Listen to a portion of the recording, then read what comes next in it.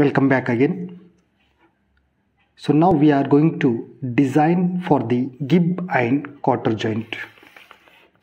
Okay, so in the previous video I have explained about the different components and their joints, how it will be happen. Okay, so now in the today class we'll learn how to design an Gibb and Cotter joint. So it's given a maximum load of 35 kilonewton. Okay, so let us assume that is an tensile load. Let us take P as 35 kilonewton, 35 into 10 power of 3 Newton, and assuming that Gibb, Cotter and rod, means all the three components are made with the same material. Okay, it means we are assuming any one material and their stresses, it will be same for all the materials, like the major parts like Gibb, Cotter and rods are mentioned, and having their maximum or allowable stresses or permissible stresses, design stresses, that is given as sigma T as 20 megapascal, tau as 15 megapascal and sigma C as 50 megapascal. All are in Newton per millimeter square, where 1 megapascal is equal to 1 Newton per millimeter square. Okay, so now you need to calculate all the parameters which is required to design the Gibb and Cotter joint. Okay, so in the previous video I have explained about the different parts and their sizes and shapes.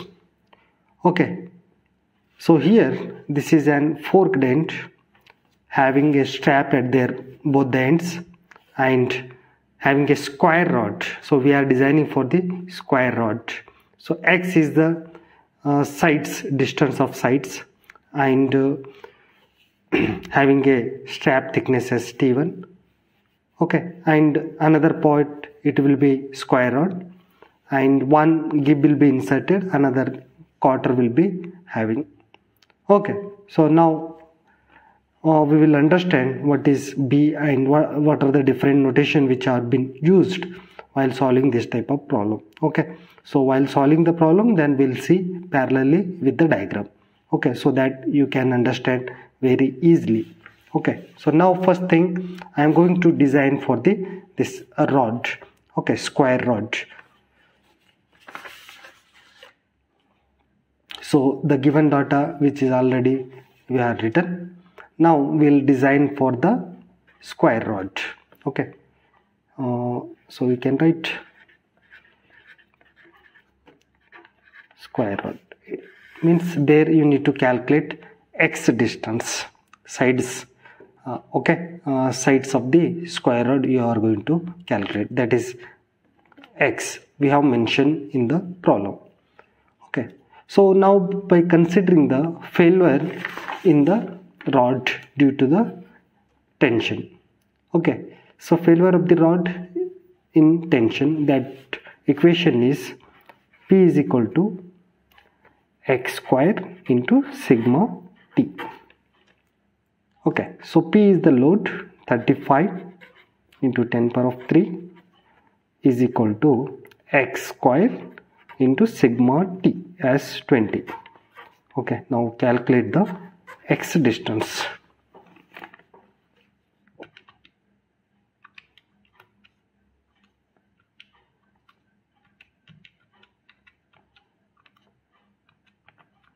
So 41.8. So 41.8, again we'll go for the rounded value, highest rounded value. Then you can say design value as 42 millimeter, because all are in millimeter. So whatever the dimension you are calculating are in millimeter. Stresses will be in Newton per millimeter square. So X we have calculated.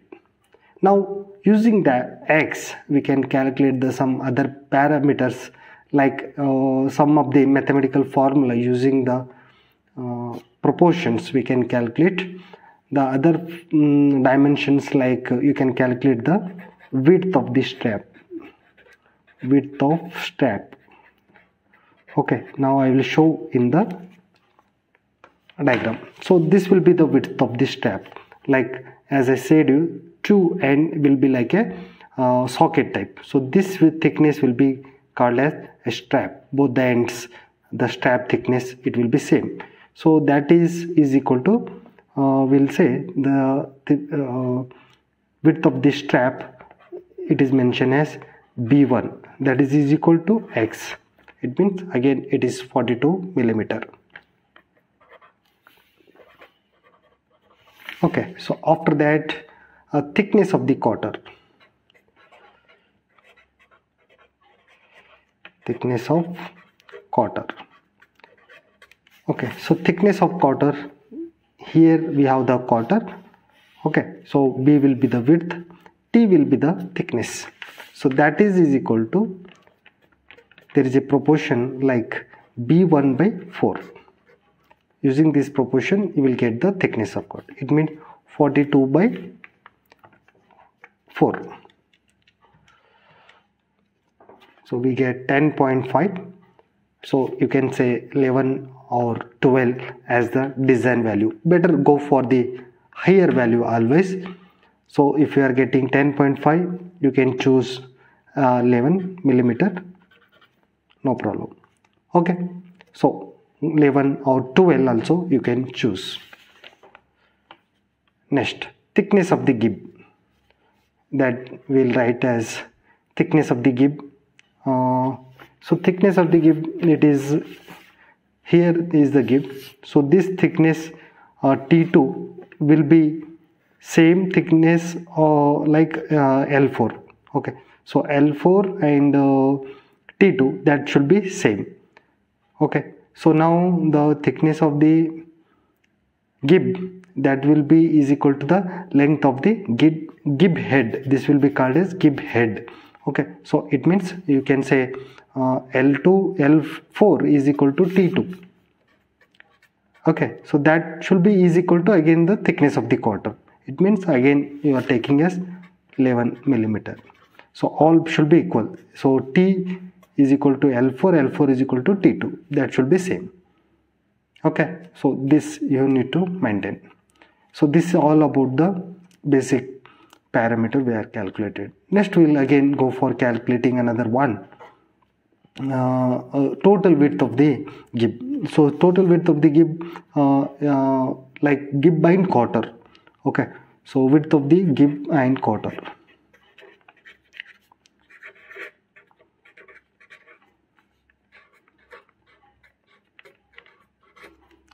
Width of the gib and cotter. So that is will be denoted by B.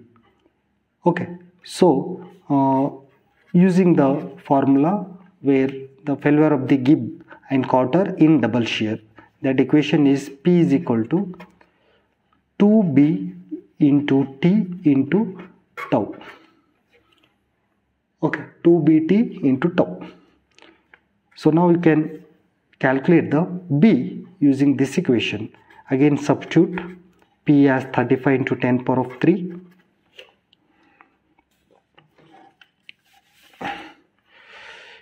is equal to 2B. T is, we have calculated 11 mm, and shear stress which is given as 15. Okay, now let us check what the total width of the gib and cotter you are getting. So 35 into 10 power of 3 by 2 into 11 into 15. Okay, so we got 106. Okay, so 106.06, 106.06, it is also in millimeter.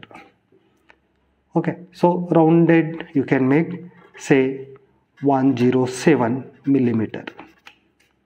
Rounded value, we will make the rounded value. Again some other parameters which will be used in the gibs, like width of the gib. Okay, so width of the gib we have mentioned in the diagram, that is as B1. So here this will be the width of the gib. So this T1 and L4, it will be same, like whatever the thickness you are having, that should be same as this one, width, this height, thickness is rendu same. Now width B1. So B1 you can calculate using the proportion like 0.55 into B. So 0.55 into B is 107. So it is 58. So I will say 58, then you can go for 60 millimeter and rounded value. Like that you can calculate the values. So and also you can calculate the width of the cotter. Okay, as you know, the width of the cotter, that will be B is equal to 0.45 into B. Okay, 0.45 into B, using B value again 107, that is 48. So we can say 49 millimeter rounded value. Okay, so all the parameter is been going to be calculated now. So next, after width, again we'll go for calculating the thickness of the strap thickness. Okay, so that will say strap thickness we have mentioned as T1. Okay, so strap thickness you can say T1 will be given. So T1 you can calculate using the formula where P is equal to 2 in the bracket X T1 minus T1 into T whole divided by sigma T. Okay, so using this equation we'll get the T1 value, because only T1 will be unknown in the entire equation. Okay, just wait.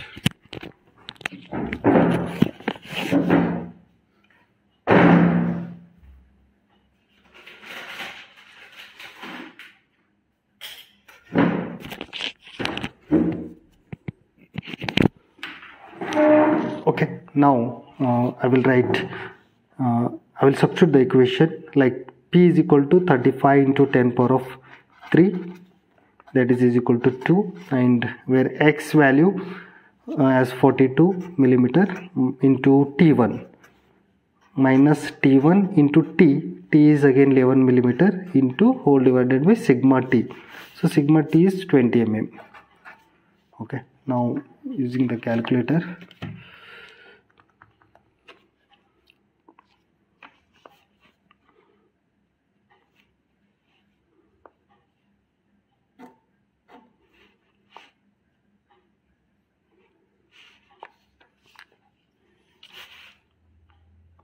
so this becomes 40 to 42 T1 minus 11 T1.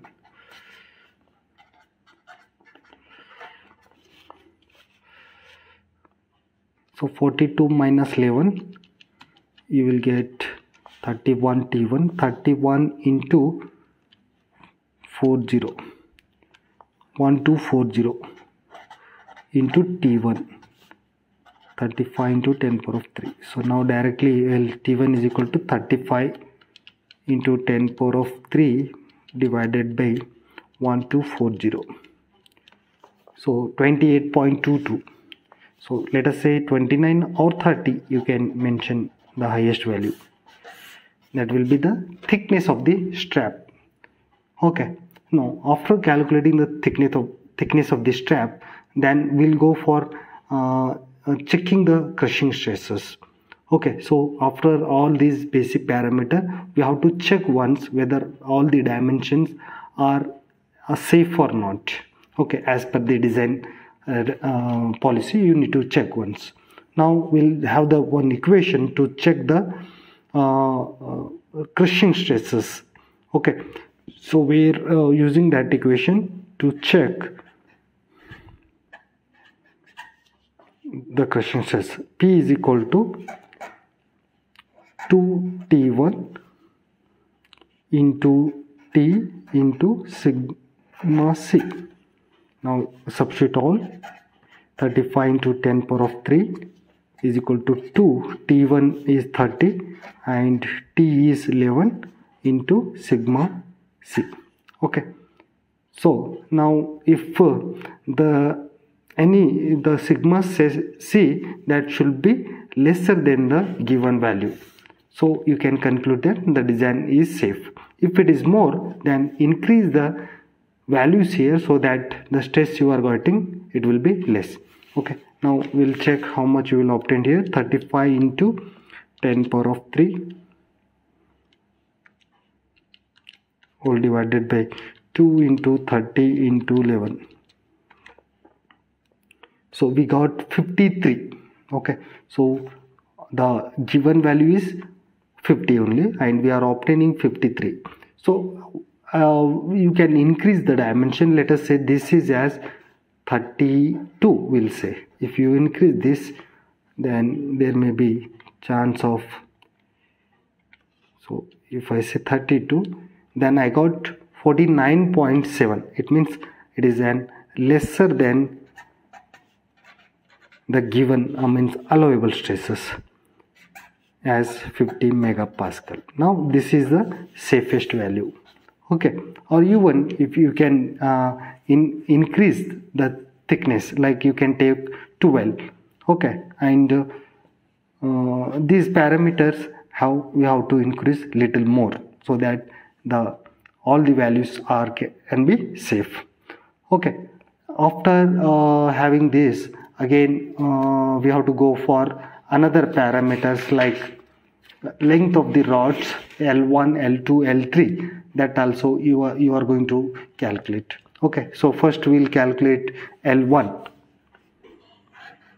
length of the rod, as it is mentioned in the figure also.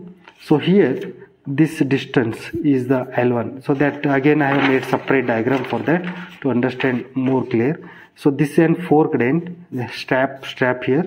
So from end of the rod to the end of the strap, so that will be taken as L1, and this distance from end of the rod to the edges, so that will be taken as L3. So L1, L3, and L2, as it is already there, from the cot, this you can see here. See this end of the gib here, from gib end to the end of the plate, that will be taken as L2, and L1 is this one, L2 is this one, and this is L3, and now finally this is an L4. Okay, so width of the gib.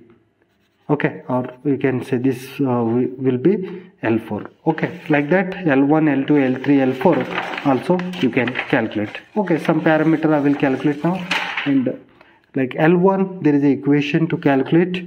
So P is equal to, now this you are going to calculate. P is equal to 2L1 into X into tau. So substitute the P value, 35 into 10 power of 3 is equal to 2 into L1, and X value, that is 42 millimeter, into tau value is 15. Okay, so now 35 into 10 power of 3 divided by 2 into 42 into 15.